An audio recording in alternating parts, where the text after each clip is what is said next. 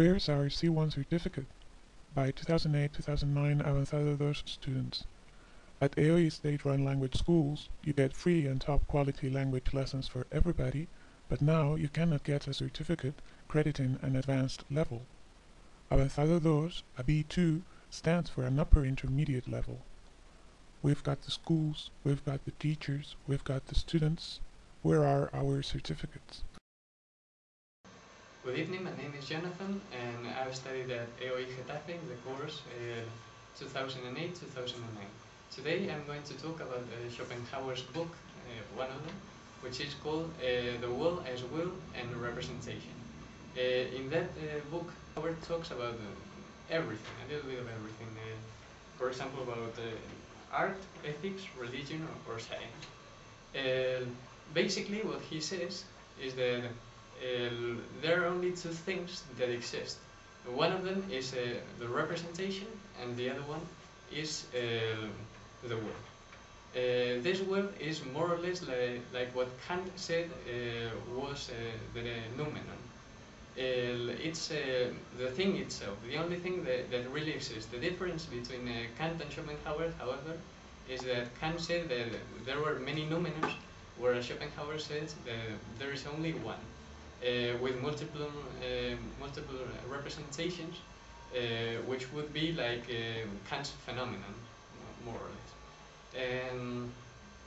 However, Kant doesn't really say that if the phenomenon really exists or doesn't exist, whereas Shopenhauer said that they don't.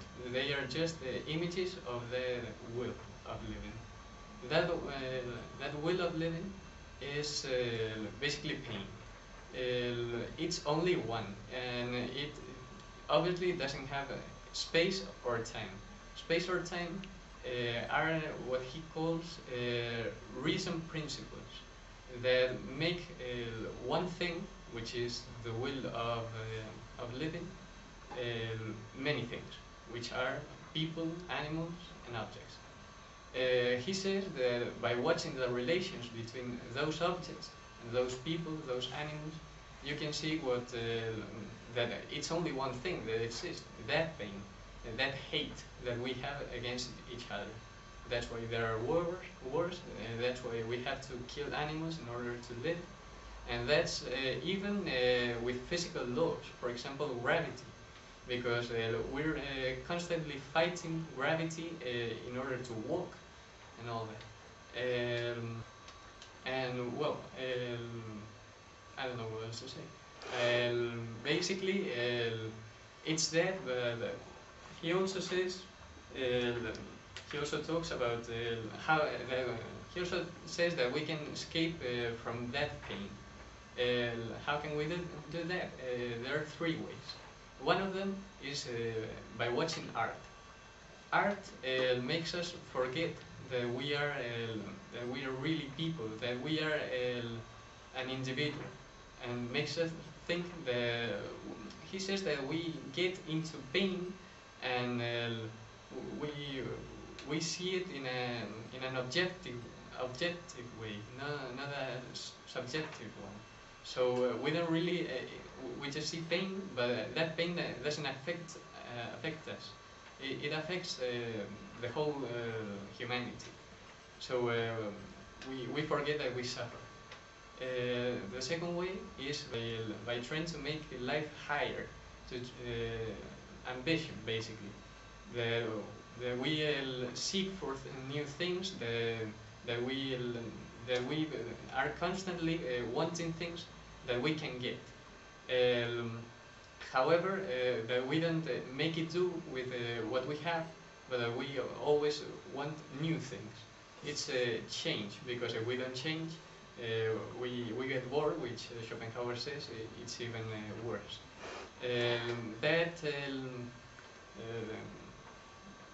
Because the will of living is also wanting things, he says, and it never stops, unless you try the third way, which is not wanting anything at all.